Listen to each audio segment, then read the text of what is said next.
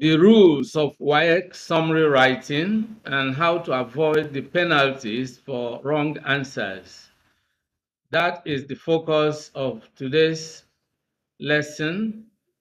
And if you are new to this channel, make sure you subscribe to the channel because we upload new videos every week, teaching you different areas of proficiency in the use of English. Also, click on the bell icon so that whenever I upload a new video, you will be notified instantly. I am Benjamin from English Classes Online. Let's dive into the lesson right away. In this lesson, we are going to discuss the following. Number one, what is WAEC summary writing all about? Number two, the WAEC rules for summary writing and the penalties for wrong answers. Three, how to comply with each rule and avoid the penalties. That's really very important. Once you comply with the rules, you avoid the penalties for wrong answers. What is WAEC summary writing all about? A summary is a brief statement of the main ideas in a passage or text. So in WAEC summary writing, students are given a passage and they are asked to summarize the passage in a specified number of sentences. You may be given a passage of 2 pages, less or more, and you are asked to summarize the passage in 5 sentences, in 4 sentences, in 6 sentences, as the case may be. Now, when summarizing a text, your focus should be on reducing words rather than increasing them. In writing essay, you develop paragraphs, writing more and more. In summary writing, you are expected to pick only the main ideas and shorten the whole thing. Now, what is key then is your ability to identify the main ideas in the passage, extract them, and present them precisely in your own words. This is very important. Rules for WAEC summary writing and penalties for wrong answers. Let's have a quick rundown of these rules. Number one, deduct half mark for each grammatical or expression error in each correct answer. 2, deduct 1 mark for each of irrelevant, extraneous, or unnecessary material in each scoring answer. 3, for every correct answer that is not written in a sentence, award half of the marks and impose other penalties where necessary. 4, where a preamble taken with the different answers does not make a sentence, award half marks. This is without prejudice to any deduction for any grammatical or expression error and irrelevant or extraneous material. Then let's go to number 5. Where a candidate engages in mindless lifting, award 0. This is a serious issue, and we are going to explain how you can remedy this, how you can avoid this. 6, where 2 points are made in one sentence, award marks for one and regard the other as irrelevant. 7, if the candidate writes more than the required number of sentences, mark the required number of sentences only. Now, let's begin to look at this one by one. Now, grammatical / expression error. This is the first don't, is against the rule for you to commit a grammatical or expression error. Now, the penalty, as we earlier saw, is to deduct half mark for each grammatical or expression error in each correct answer. You may get the answer correctly, but because you have committed a grammatical error, you lose half a mark for each grammatical error. So this is why a lot of students score low marks in summary writing. If you understand these secrets, these keys, these points, then you will do exceedingly well in summary writing. Now, the remedy is to avoid bad English. You must use correct English, okay? Now, avoid grammatical errors, including errors in tenses, where you are supposed to use the present tense, you use the past, and where you should use the past, you use the future, and so on and so forth. You must avoid that. Spelling errors, capitalization, where you should use capital letters. For example, for proper nouns, you use small letters. And for beginning a sentence, you must use a capital letter.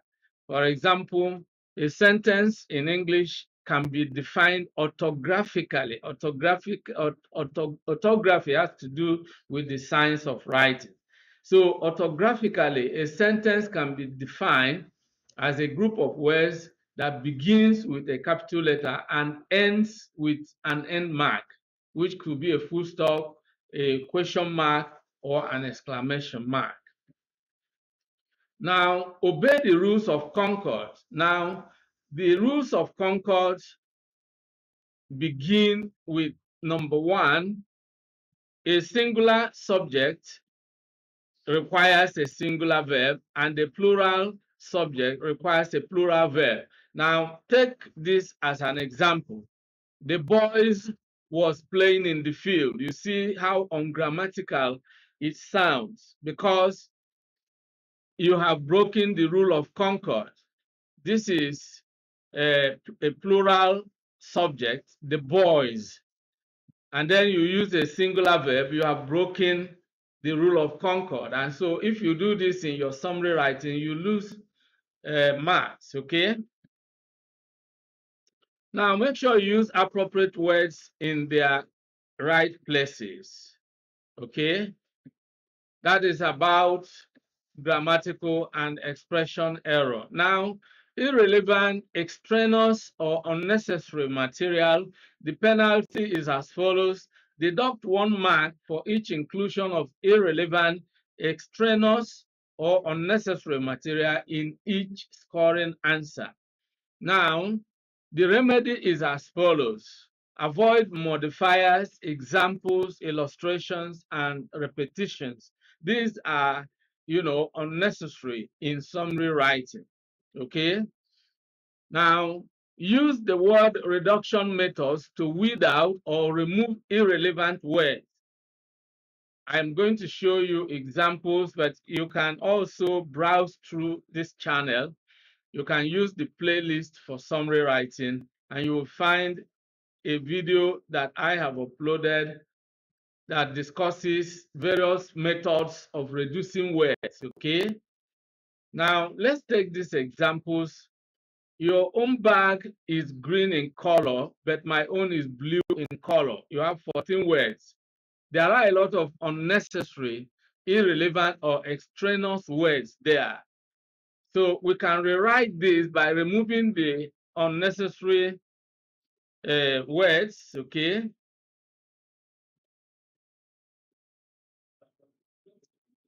Yes, of course, we can rewrite by removing the unnecessary. Let me see.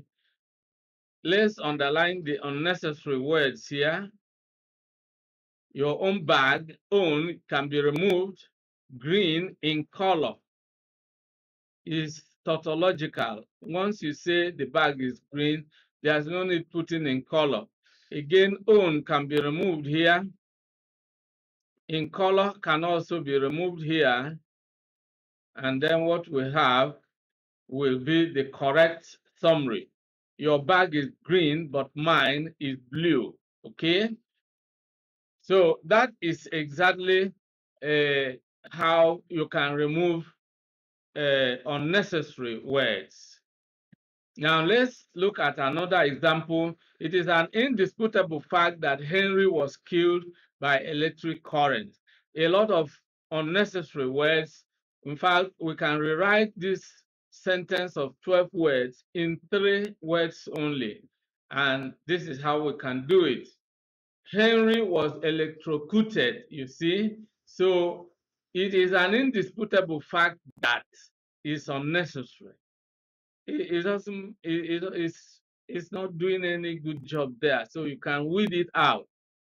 Henry was killed by electric current. Somebody killed by electric current is said to be electrocuted. So a single word can replace killed by electric current. So you simply say Henry was electrocuted. So you see, now let's take another example. The man who spoke to us at the seminar didn't make his voice loud enough for everybody to hear what he was saying. We can rewrite the 23 words in 10 words as follows. The speaker at the assembly was inaudible.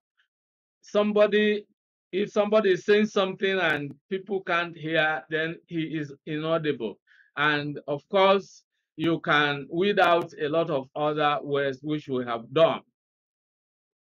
The man who spoke to us can be described as a speaker. So there are different ways you can replace, unnecessary words, cut them out, and then use one main word to replace quite a number of them.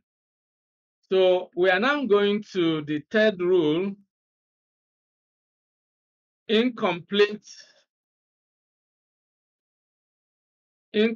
sentences or incomplete expressions, if you like.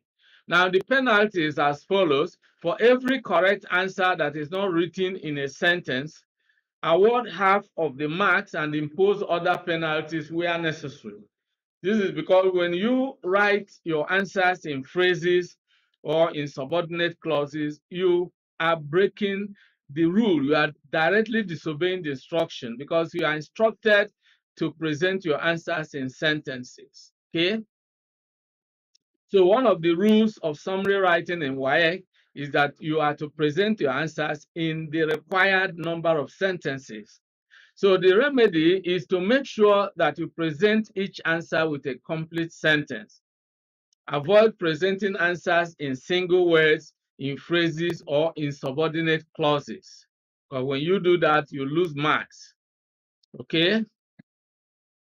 So now let's move on. The rule number 4, the wrong use of a preamble.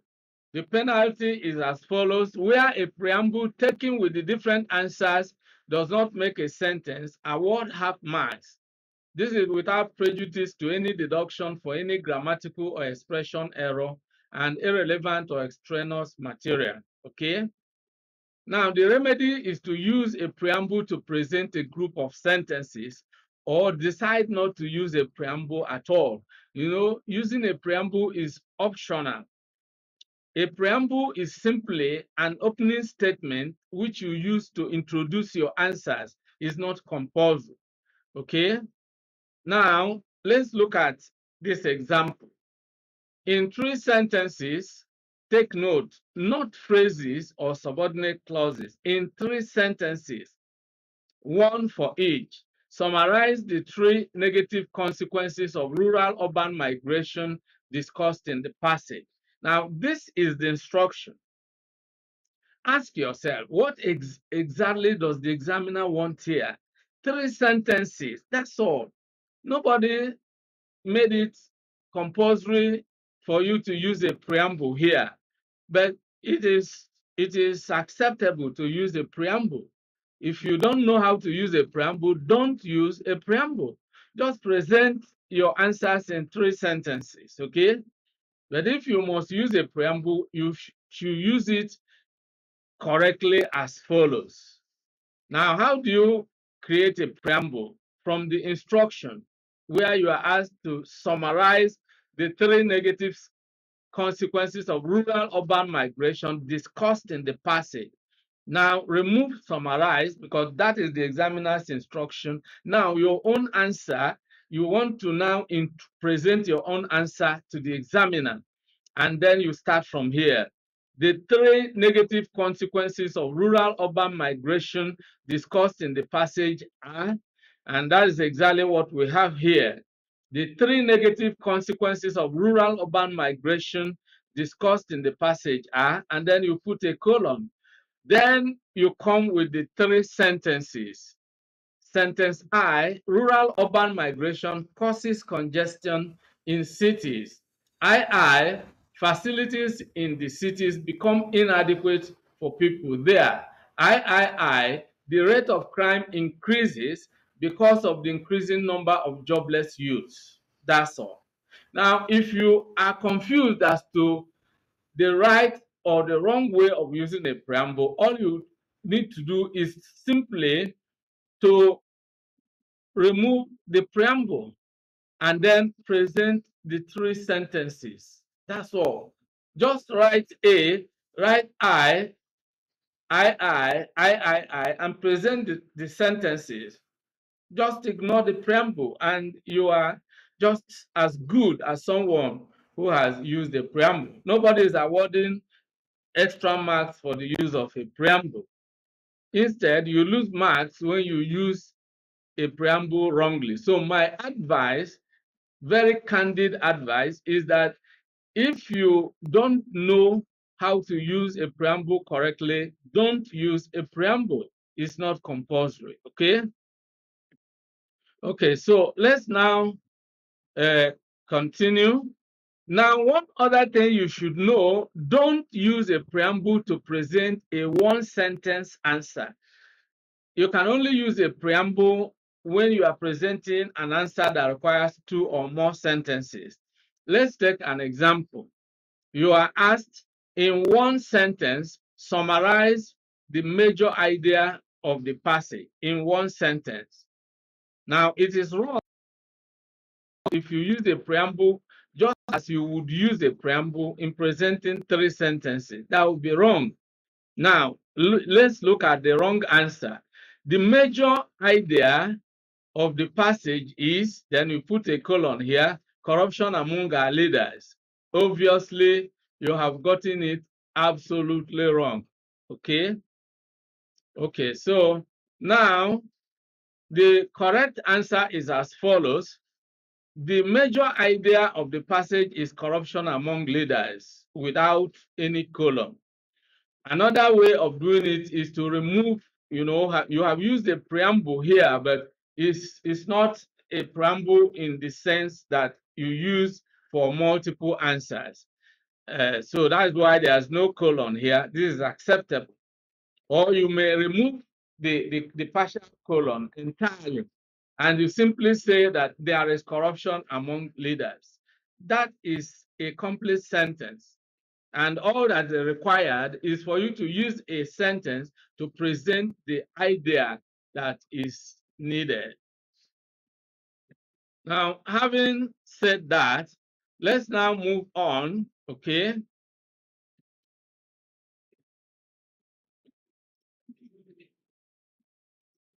Rule number 5 is what we are going to look at right away. Mindless lifting, the almighty mindless lifting that will, attract zero mark. Okay, that you have to be very careful about this rule. The penalty is as follows. Where a candidate engages in mindless lifting, award 0. You see, very, very, very serious. Now, the remedy is avoid copying word for word from the passage, because that is what mindless lifting means. Now, it means you just download the words in the passage the way the writer has written them, and it shows you have not summarized anything.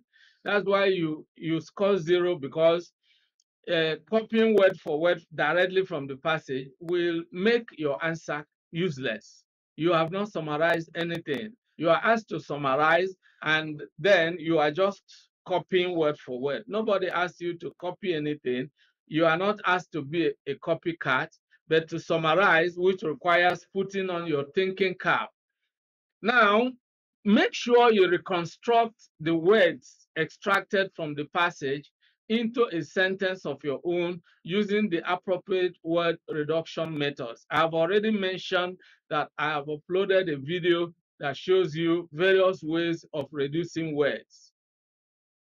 Let's take some examples of how you can avoid mindless lifting.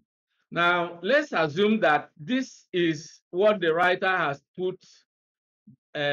written in the passage. From the passage, this is exactly how it appeared. Using a megaphone, the pastor was able to talk to a great multitude of people at the stadium. 19 words. Now, if you copy these words exactly the way they are and present them, you score 0. Now, here is what you must do. If you extract a sentence from the passage, and that sentence is the answer, is one of the answers you are going to present, you must reconstruct that sentence, rewrite the sentence, and use your own words as much as possible. Here is how you can do it. You can rewrite this sentence of 19 words in 13 words of your own. Now, it doesn't mean you won't use some words. There are some words in the passage that you can use, but not all of them. The key words can be used, but then you change a lot to your own words. For example, the pastor used a megaphone to address a large audience at the stadium. You have 13 words. You have restructured, the sentence. Now, one of the word reduction methods is to change a passive sentence to an active sentence. And sometimes, you can also restructure a sentence where you have a complex sentence. You can use a simple sentence. This is a complex, and we have changed it to a simple sentence. Okay. So that is exactly what you need to do. Let's now move on. Okay. Now, rule number 6, lumping 2 points in one sentence. Now, the penalty is as follows. Where 2 points are made in one sentence, award marks for one and regard the other as irrelevant. On the surface, you may think, well, I am not losing any marks there, but indirectly you are, because where you are asked to summarize a passage in to summarize some given ideas in 3 sentences. And then those ideas are 3 main ideas.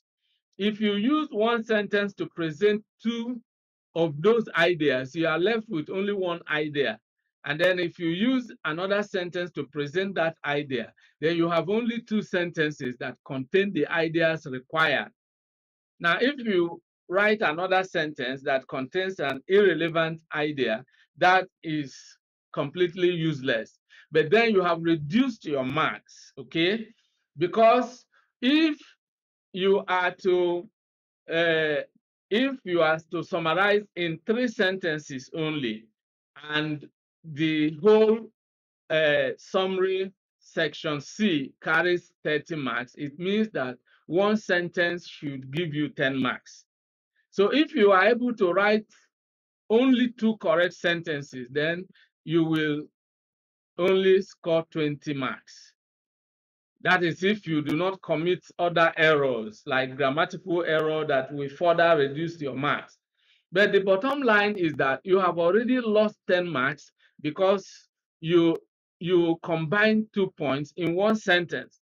Okay, where you are asked to write 5 sentences, if you combine points in some of the sentences, and instead of writing 5, you write only 3, for example.